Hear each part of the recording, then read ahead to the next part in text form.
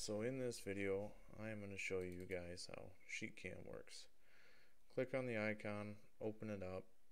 A lot of times it will save the last sheet dimension you cut, table dimension. You can set it up so it always is the exact let's say 5 foot by 10 foot table. No big deal. So as you can see, I don't have any tools, I don't have any operations. This is all brand new. I just updated it, which is perfect because then I can show you guys how to use it. So I need to upload tools. If I go File, Open Tool Set, you can see I already have them here in Downloads, but I also re-downloaded them to show you guys how to do this. So if I go Downloads, they're not in here, but so what I need to do is open it up, go to Downloads. I already downloaded the tool set. This is a zip file, so I need to physically extract all. You can choose where they go. OneDrive, Plasma, Hypertherm. As of right now, I'll just put it on my desktop. Select folder, extract. It is then going to unzip the compressed file. There, now I can load it into SheetCam. So File, Open Tool Set, Desktop, Tool Set. From here, basically, you pick 45 to 105 tools. If you ordered a table through Boss Tables, this will already come preloaded and you won't have nothing to worry about. So here they are labeled 45 amp, 65 amp, and this is a really good gauge of what thickness you can readily cut with a 45 amp. Quarter inch aluminum, 45 amp, quarter inch steel.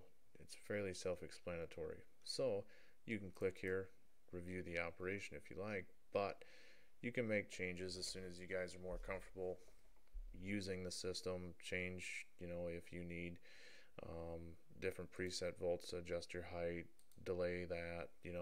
I generally leave all of this alone, and if I feel like I need to make an adjustment, I do not save it. That way I always have the skeleton of what I know works. So now I have my tools.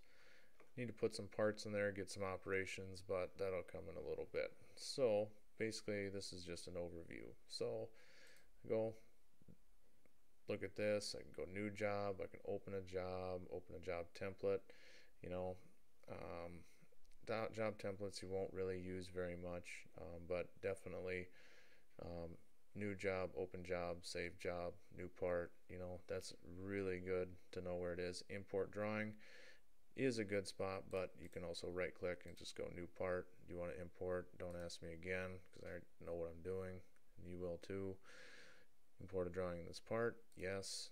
From there you could find wherever your part is, so not a big deal that way, but that'll be in the next video. So undo an operation, that button's also right there. This toolbar is essentially this down here. I always generally stick with this, but either way you can use whatever you want. But that being said, options, this is really kind of where your bread and butter is potentially. So your material, every part that I nest is basically in this corner. So inner coordinates 0 0, keeps it simple. Size, pick, if you got a 60 by 120, so a 5 by 10 piece, that's pretty straightforward. So, but as you can see, the table is not as big as the steel, so we also need to change that as well. But you can save different materials, so if you're going to be doing a lot of let's say if it's not a steel drop that's 4 foot by 3 foot, and you know what that size is, you can save that right there, and then you can always load that material so you don't have to redo any of that. Parking, 0 0 0, not a big deal. If you want to use that, you definitely can. Either way, it's not a big deal. Optimization minimizes tool changes, keeps part together. Path rules, holes, very nice feature that is basically brought to you by Command CNC. On circles smaller than 1.5", feed set to 65% and output code. So basically, as it travels into the circle, it then cuts at 65% of the output.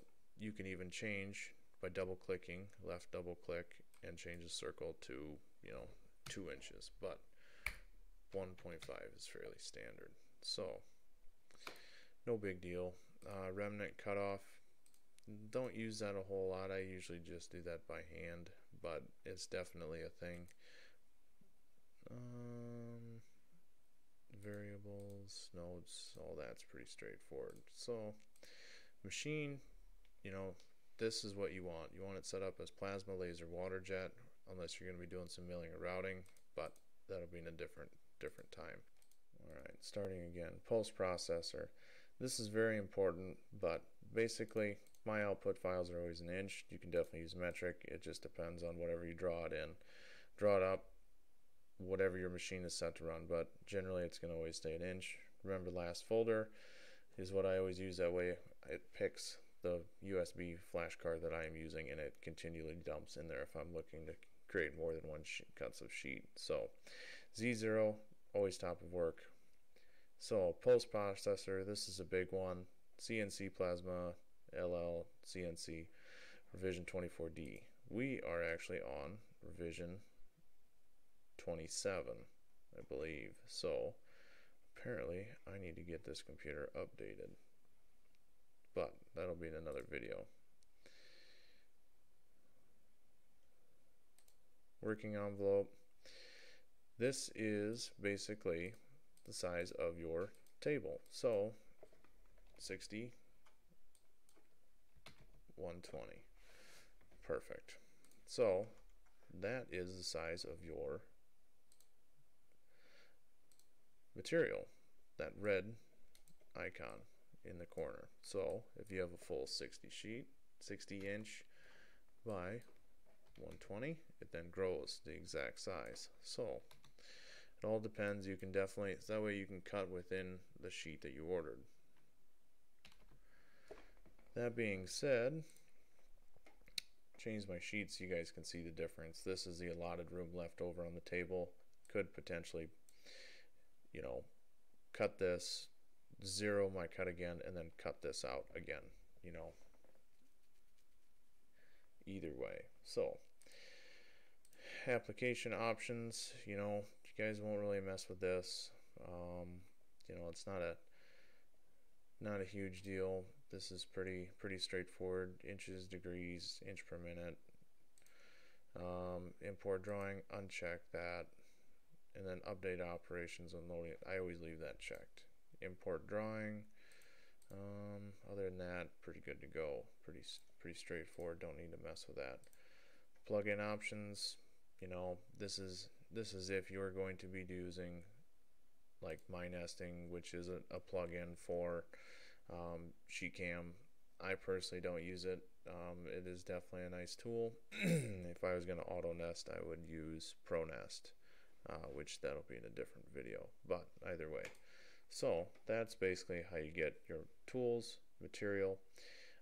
Let's go through and get the post processor updated, because I need to do that as well. Go online, CNC. Basically, go to cncnc.com, support, downloads, come back to the same page I was just sitting on. Go to Linux Command CNC Post Process Revision 27C. So show in folder, it's in this PC, downloads, and of course it's on the bottom there. So zip file as well. And then go back to SheetCam, options, machine, post processor, then import post. But I believe that I did not unzip the file, so I won't be able to find it. Keep that in mind. I gotta close out of this real quick. Open up file, downloads, and I need to extract all. You can go browse. You can put it right on the desktop, wherever you want to find it. No big deal. So extract, do that for you. Then go back to SheetCam, options, machine, post processor, import post, desktop, found it, import, post installed successfully. Perfect. So now that I have the correct tool set, I'm running the correct post processor, I'm running the jet cutting. You know, if I change that, hit a wrong button, not a big deal. It'll just change your operations. You know, just keep that in mind. It does happen if you're playing around. Machine.